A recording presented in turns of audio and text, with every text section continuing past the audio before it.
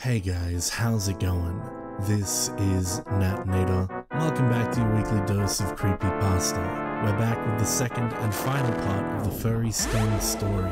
If you haven't heard the first part yet, or need a refresher, you can go check it out via the link below, and then come back to hear the ending. Now, before we roll into the story, I want to thank the members of the Coven over on Patreon. Thank you guys so much. Join today via the link below or the card on screen if you feel like it. Shoutouts, as always, to the Disciples, Tiffany, Subscribe SoundCloud, Backwards D-Dog, Ali G, Vera Ohio, Sylvia Kirschbaum, Jelly, Jim Jambonks, Seth B. Myers, Amberly Perry, Teddy Dog, and Brooklyn Gonzalez. Love you all so much. Thank you, one and all.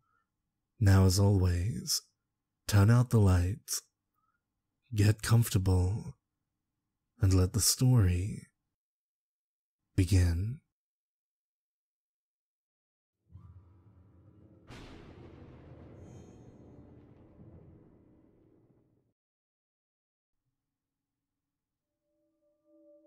A human baby.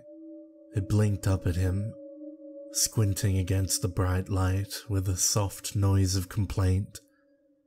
Fat little fists waving in protest at being interrupted from a nap.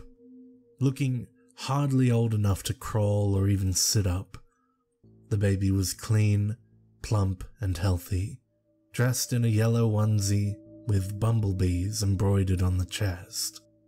It blinked up at him with very little interest, before yawning and sticking a pudgy hand into its drooling mouth, tufts of blonde hair swirling about in unkempt little wisps. Shaw's mouth hung open, his eyes bulging. At least the answer to this mystery was a simple one: squatters. That would account for the dishes, the trash, and the food. But where was the mother now? The baby was washed, well fed, and aside from being hidden in a dresser and left on its own, it looked cared for. Whatever, he grunted, twirling the hunting knife in his fingers to thrust it back into the holster. Ain't my problem. He didn't have any use for babies, and this one was an unwelcome inconvenience that he'd have to keep quiet if he wanted to stay the night. There was a thud outside the cabin, like a large branch falling close to the porch. Shaw's hand instinctively tensed over his knife. Slinking low toward the window, he peered out. He couldn't see anything, but he heard the creak of floorboards to his right. The hairs on the back of his neck prickled. He probed his tongue against his still throbbing gums and licked his dry lips. From behind him, the baby let loose a loud squeal. Outside, there was a shuddering gasp, like a sob. Relieved, Shaw poked his head out the window. "Come on out. Got your kid in here," he snapped. "And I don't have all..." He gazed into a pair of huge, saucer eyes bulging in a round, furry face. It crouched low against the porch, forelegs bent like a spider, bat-like ears flattening as it let out a furious hiss full of razor-sharp teeth. Shaw scrambled back with a strangled yell, hitting his head against the window frame in his haste. The beast followed after him, already halfway through the window, long-taloned fingers scraping against wood as it forced its way inside, snarling and shrieking at him. "The hell you will," Shaw roared, kicking the dining table with his full strength, laughing wildly as the monster screamed on impact. With a swipe from both front legs, the beast sent the table toppling over with a crash. It slunk inside the cabin, crouched and hissing. They circled each other, Shaw gripping his knife and making no sudden movements. Confused and distressed, the baby was screaming its tiny lungs out. The beast darted to the side suddenly, scuttling like a crab, not towards shore as he'd expected, but toward the makeshift crib, claws outstretched. He didn't know what made him do it. Selflessness wasn't in his nature, and it wasn't as if he cared one way or another what happened to the brat. He should have let the beast be distracted by easy prey and made his getaway out the door. But he didn't. He lunged, sprinting and catching the beast by the neck in a football-style tackle, burying his knife into one of its huge hands. It screamed, rocking its shoulders and reaching with a free hand to shake him off. Blood splattered against the wood floors and pure white bed sheets. Shaw dropped back, scooping up the baby and tucking it firmly against his chest, as he dashed across the cabin and vaulted out the window, almost rolling across the porch. Adrenaline kept him going, thundering down the path and into the woods, without looking back. The monster's screams and the baby's frightened wails echoing through the trees and inside his head. Stinging from the humiliation of a retreat, he paused long enough to bellow at the cabin, for the sake of his pride. "This ain't over between us. I'm just getting started." He would end things all right, just as soon as he had a dry shotgun and fresh ammo. He'd be on top, and the hunt would be on.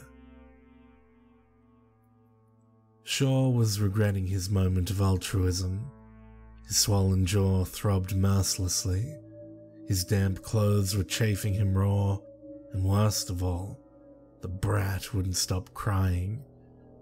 Its ear-splitting wails seemed to pierce right through Shaw's head and into his sore gums. They echoed into the woods, ringing among the trees so everything within earshot was aware of his location. His clumsy, inexperienced efforts to soothe the stupid thing only caused it to wriggle and writhe in his arms, fussing and drooling. He'd also realized that he couldn't aim a shotgun and hold a baby at the same time. When it let out an excruciatingly piercing shriek, Shaw finally snapped. Holding it out in front of him, he gripped it under the armpits and snarled, "Shut up! If you make another noise, I'm gonna bash you against a tree before you get us both killed." The baby stared at him with wide eyes, before its plump face collapsed into a whimper, starting up a mewling, anxious cry. Shaw groaned, cradling it in one arm, pinching the bridge of his nose as he fought his blood pressure. He took deep, steadying breaths. This was a temporary setback. He just had to get to his truck, and then the kid could be someone else's responsibility. He'd found it on Joseph Boyle's property, and that made it Boyle's problem. He had a pretty good idea of what had happened to the mother. He'd not found any evidence of it, but most likely she'd become lunch for a certain bat-eared freak. "You're stuck with me," he hissed down at the softly whimpering infant. "Mommy ain't here and I ain't your daddy. I ain't changing you or feeding you, so the sooner we're out of each other's lives, the happier we'll be. Got it?" He prodded it in its chubby stomach. "So, keep quiet. I got the gun and I got the knives, so I make the rules around here." It whined piteously. Shaw hadn't bothered to check if it was a boy or a girl, and he didn't care. All it really boiled down to was a pain in his arse. "You got some nerve complaining. Could act a little grateful. If I weren't such a sweet, kind-hearted man, I'd have left you," he grumbled, more to himself. He knew perfectly well it couldn't understand a word he was saying, but it probably sensed his tone. "Think that big furry bitch would have played nice with you? She'd have split you open and pulled out your insides inch by inch." Then he growled as an afterthought, "And the next time we see her, I'll gut her myself so she can spend the rest of days mounted to a wall. He continued his trek at a steady clip, keeping close to the riverbank. He was confident that he'd bought himself some time by pinning his pursuer to the floor. But she'd get loose again, no doubt about that. The sound of the river masked his footsteps, but that also meant it would be difficult for him to hear her coming. So he paused intermittently to listen for anything other than the typical woodland noises. The trees stretched out before him endlessly, the dim light of evening muffled by the shadow of the woods, and it was only the steady upward incline of the bank that let him know he was nearing his destination. "See that?" he pointed, breathing heavily. "That's where I shot the first one. We're close now." He increased his speed, boots slipping against the dirt. "With any luck, there'll be something left of it when we get there." He grinned, slipping again and catching himself on a branch.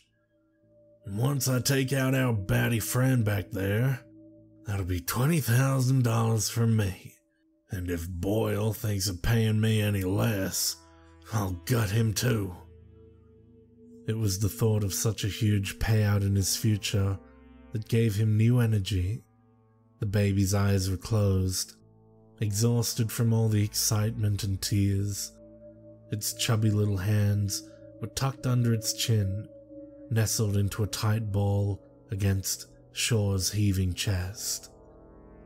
"Kinda cute for dead weight, when you keep your mouth shut," Shaw sneered.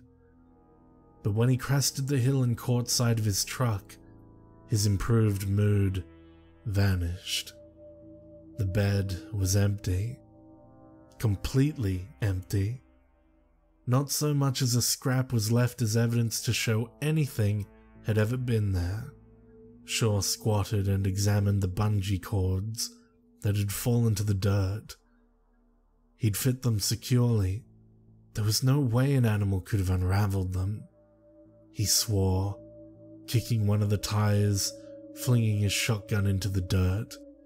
He placed the fully awake and sniveling infant onto the hard surface of the ribbed truck bed so that he could pace, stamping and kicking, cussing a blue streak and ranting at the injustice of it all.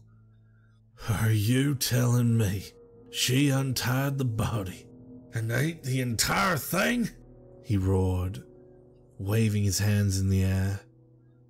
"That ain't possible. I'll tell you one thing." He pointed at the baby, who was watching him with big, scared eyes. "I ain't about to be thrown off a cliff, half drowned, forced to babysit, and have my merchandise robbed from me, just so I can go back to Boyle empty-handed with my tail between my legs. I'm getting that $10,000, and I'm keeping my pride, you hear? And shut up!" The brat had started to whine again, snot and drool dribbling down its red, wrinkled face. Shaw was glad he'd never had any kids, or a wife for that matter, but he had to calm down. He had to be on his game, alert. Couldn't fly off the handle when he had a job to do. And one way or another, he was going to do it.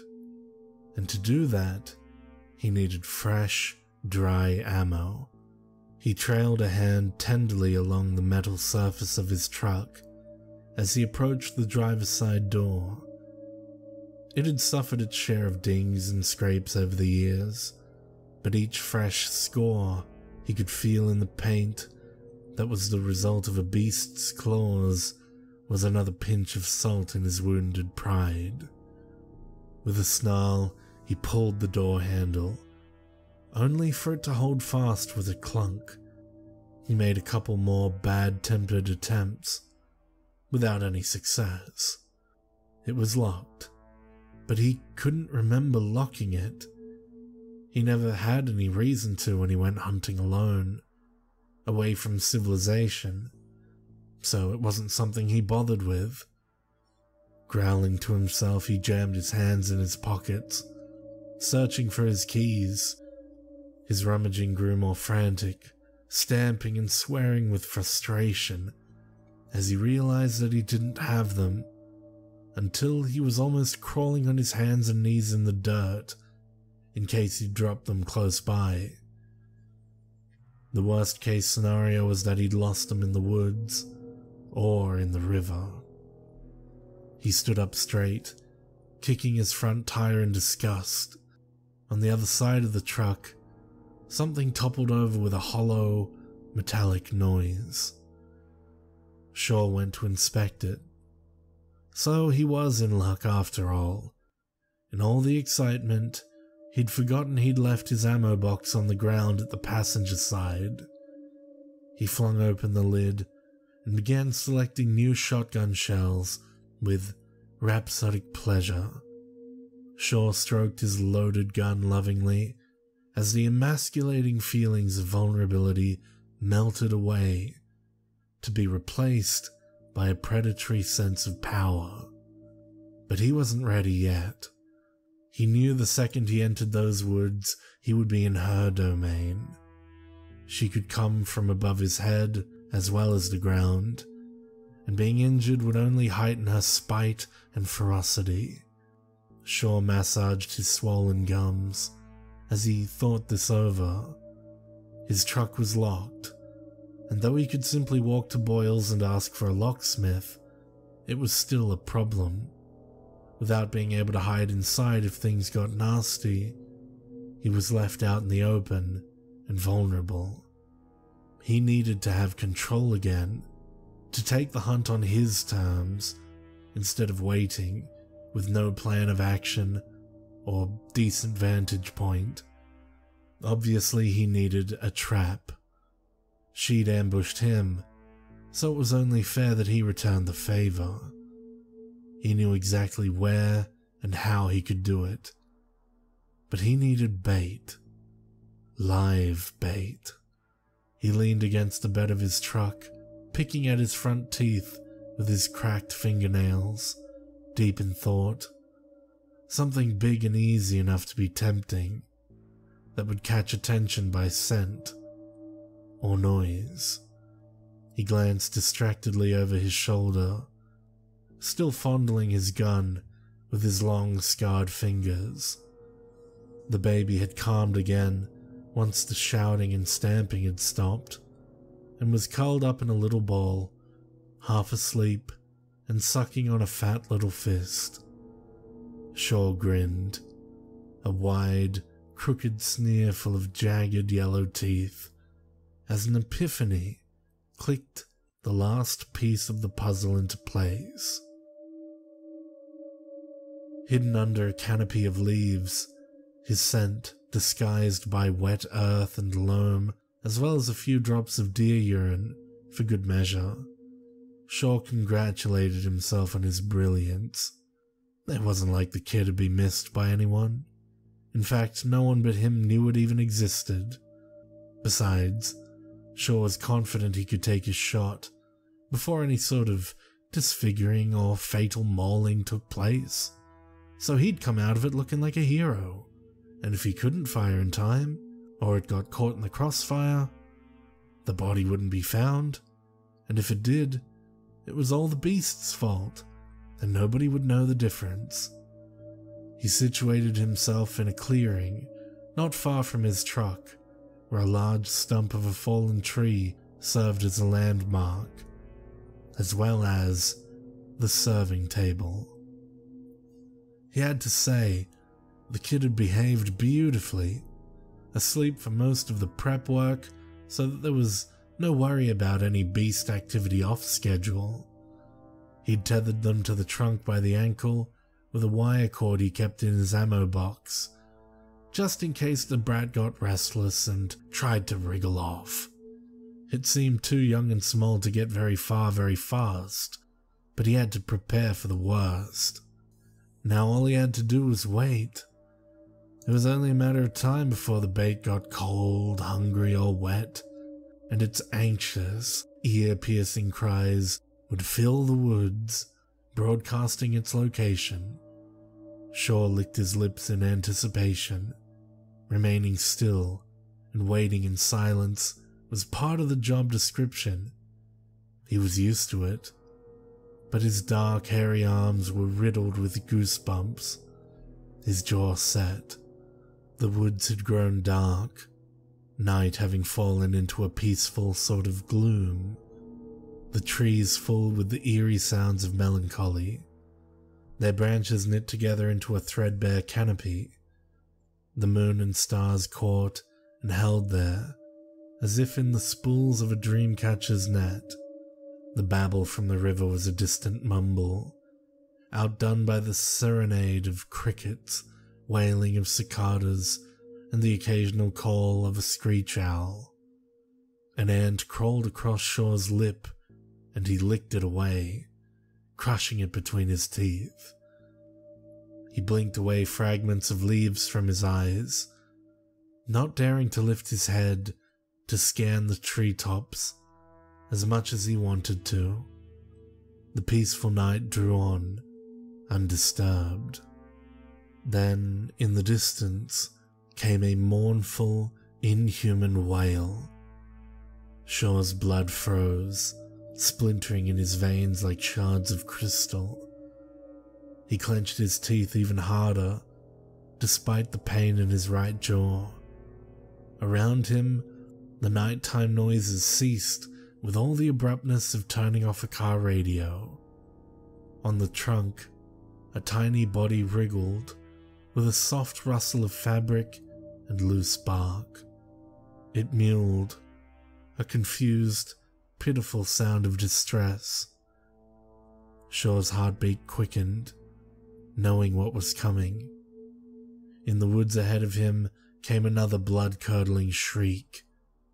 As he knew it would, the baby gave an answering scream, a plaintive, desperate noise that pierced the night silence. It took up its howling cries in succession, splitting the peace and breaking through the woods in a crescendo of answering echoes and hiccuping sobs. From somewhere down the slope, branches cracked and leaves rustled, a heavy body approaching with gathering speed, its claws scraping rock and roots in its haste to investigate. A shriek rose with a thundering growl. The baby continued to sob, tiny pink fists flailing, legs kicking against the cord that kept it tied. Shaw gripped his shotgun, finger hovering over the trigger as he held his breath. He licked his dry lips, his heart hammering with the exhilaration of a hunt. A pair of huge saucer eyes gleamed unblinkingly from the darkness, fixated intently on the stump, framed between shrubs and tree trunks. The creature breathed raggedly from its upward sprint. It stepped forward, crouched and slinking like a cat, sniffing, ducking its head to avoid low-hanging branches and thorns as it crawled on its belly, a limp in its right foreleg. The baby continued to scream its lungs out. The urge to pull the trigger was infuriating. Hot beads of sweat dripping down Shaw's neck and back, soaking his flannel shirt and staining his pits. Each howl from the tree stump piercing his nerves like needles. Victory was so close. She was in range, but if he missed, he lost the element of surprise and it was all over. She needed to be fully distracted. Ears like hers could hear the click of the trigger, despite the loud wails of an unhappy baby. And she was fast. He couldn't be hasty, even though he was seething with the desire to blow her head from her shoulders. As if his animosity could be sensed, the creature lifted its head, ears pricking. Shaw's heart and stomach turned to lead as those ginormous eyes met his. Did it see him? If not, Could it hear his heart beating against his chest, or the sound of his breathing? Slowly, it backed away into the gloom until nothing was visible but moonlight glinting from two rounded orbs. Then, in a rapid rustle of leaves, she dashed to the side and vanished. Shaw didn't dare move a muscle, his shoulders tensing so hard his whole spine burned. Sweat and dirt stung his eyes. Where had she gone? Was she stalking behind him, preparing to pounce? Or had she just decided to leave, recognizing the danger she was in on instinct? The baby's cries drowned out any telling noises he would normally be able to catch. Shaw swallowed, his throat dry and sandy. A twig fell, landing onto the ground an inch from his nose. Shaw's breath barely had a second to catch when it was completely stolen from him as a heavy weight slammed into his back, piercing, agonizing pain, stabbing deep into his flesh and tearing, a resounding screech of animal ferocity deafening him. Talons tore through his down vest and flannel, ripping his back into ribbons. Shaw's gun fell from his grasp, his fingers slippery from sweat and fresh, hot blood. Rows of razor-sharp teeth buried themselves into his right shoulder. The beast shook him violently, like a terrier with a rat, before sending him flying with the toss of its head. He skidded in the dirt and leaves, his back slamming against the trunk of a tree so hard he felt his shoulder blades crunch. He lay there, stunned, bleeding out from a deep, jagged rip in his neck. He tried to stand, but his legs only jerked and wiggled uselessly. His throat and mouth filled with hot blood, which trickled from his mouth and nose. He opened his mouth and only managed a gurgle. He watched, vision fading, as the beast approached the stump. The baby's screams, previously loud and distracting, buzzing only faintly in his ears, the way a radio signal is lost through a tunnel. Licking Shaw's blood from its muzzle, the bat-like thing loomed over the stump and lowered its round, nearly snoutless head close. The baby's crying softened into breathless hiccups, distracted. Two chubby hands reached, tangling into the thick brown fur. Shaw waited for it to be snapped up, pulled apart and chewed. The beast rubbed his face against the baby's fleece onesie with a low, contented hum, the way a cat might mark its scent. Then it sat back and raised both of its huge, uncannily human-like hands, one swollen and bloody, and hooked its jaws with its fingers, wrenching its mouth the same way you'd force open a rusty box.